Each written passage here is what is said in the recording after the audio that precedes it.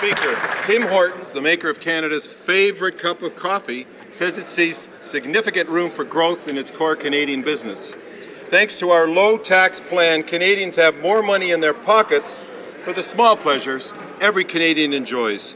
And now they will have 500 more locations to enjoy it in.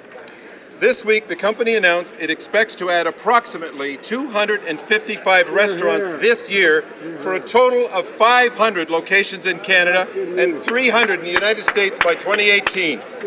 And to double the good economic news for this Canadian success story, they have reported initial success in the Persian Gulf region and have a roadmap for adding about 220 locations in that area over the same period.